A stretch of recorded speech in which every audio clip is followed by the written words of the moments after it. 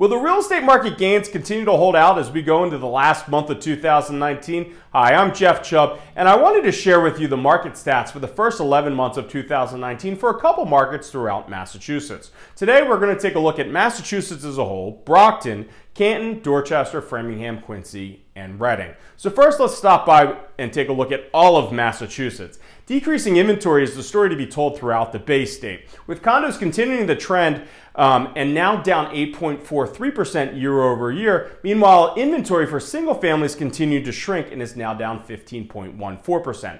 Sales are down in both condos as well as the single family market. Condos are down 2.46%. Meanwhile, single families are down 0.85% year over year. Home prices continue to be up in both segments, with the average sale price for a condo at $521,276, which represents a 3.84% increase, and the average price for single families is now $517,921, which represents a 2.89% increase in the average sale price. So quick recap for Massachusetts: inventory is down, sales are down, and prices are up.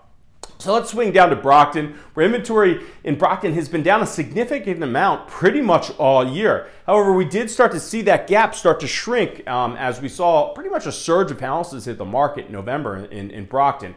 Inventory is now down 2.7% to 108 single families currently available for buyers to buy. The decline in sales also continued in November, as we now have 759 units closed for the first 11 months of 2019, and this represents a 7.33% decline in sales activity year over year. The great news is the average home price in Brockton continued to climb. It's now the average price is $318,996, and this represents a 6.38% increase in that average sales price. So a quick recap for Brockton is inventory is down, sales are down, but prices are up. So in Canton, Canton's now down 22.73% year over year, with 34 homes currently available to buyers. Meanwhile, sales are down 15.1% year over year, with 163 units closed for the first 11 months of 2019. This is compared to last year, where we had 192 closings for the first 11 months of the year, from January to end of November for 2018. The average sales price continued to climb in Canton to $623,766, and this represents a 5.44% increase in average sale price year over year. So a quick recap for Canton: inventory is down, sales are down, but prices are up. The Dorchester market has seen a 23.91% decrease in the amount of condos that are currently on the market, which represents 70 units currently being available to buyers to buy. Meanwhile, sales are pretty much flat, with one additional unit sold in 2019 compared to 2018. So the 407 units closed for the first 11 months of 2019 represents a 0.25% increase in sales activity. Meanwhile, the average sales price increased in Dorchester to 2.07%, with an average sale price for a Dorchester condo of $515,397. So quick recap: inventory is down in Dorchester, sales are flat, and prices are up. So shooting out to the Metro West and heading out to Framingham, inventory in Framingham is at 61 units. This 61 units represents a 15.09% increase in year over year inventory that is available to a buyer. Meanwhile, sales are up a pretty significant 5.57% to 550 units closed from January to the end of November of 2019. And the average sales price is $487,693, and this represents a average sale price increase of 0.67%. So a quick recap for Framingham: inventory is up, sales are up, and prices are up slightly, right? Not quite flat, but slightly. The the Quincy market, we're going to take a look at the condos as well as single family market. The condo and single family markets are now both registering inventory decreases, with an 11.27% decrease in the condo market, with currently 63 homes currently on the market. Meanwhile, we see 57 single family homes currently on the market and available to buyers, and this represents a 19.72% decrease in the amount of single family homes currently on the market versus this time last year.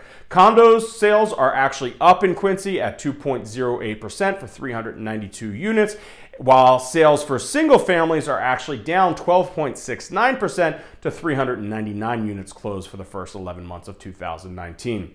In both the condo market and single family market, we've seen appreciation gains. The average sales price for a condo in Quincy is $415,399, and this represents a 3.15% increase in the average sales price. Meanwhile, for single family market in the Quincy, the average sale price is $548,783, and this represents a 5.78% increase in prices.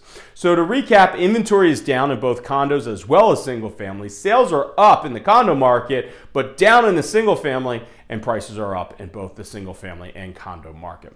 So heading up to the North Shore, figured we'd take a look at Reading. Inventory in Reading is down 36.36% year over year, with 21 single family homes currently on the market and available to buyers. Meanwhile, sales have actually increased to 240 units, which represents an 18.18% increase in the amount of sales in Reading year over year. Meanwhile, prices are up 1.98% to an average sale price of $668,754. So for recap for Reading is inventory is way down, sales are up, and home price appreciation is up. So what does December have in store for the market? Well, a big thing that's going to really factor into whether we end up strong and finish the year strong in 2019 is really related around to the weather. If we don't get much snow, I predict it's going to be a pretty strong end of the year, and we're going to continue to see gains on what we've already built in throughout the first 11 months of the year. However, if we get a lot of that white stuff, then we could ultimately see a huge slowdown in the marketplace, which will obviously affect our numbers. Again, I'm Jeff Chubb. I'm with the Chubb Realty Group. Our philosophy here is to make moving easier. So if you have any questions about your home or the current market conditions, you're just curious, or you're just looking for some information as you're just starting in that information gathering phase and thinking about making a move, then we're here to help you in any way possible. The best way to get a hold of us is by phone at 617-480-2600 or by email at jeff@boston2.com. And you can also visit us online at boston2.com. Thanks for watching. We look forward to hearing from you and hope you're having a great day.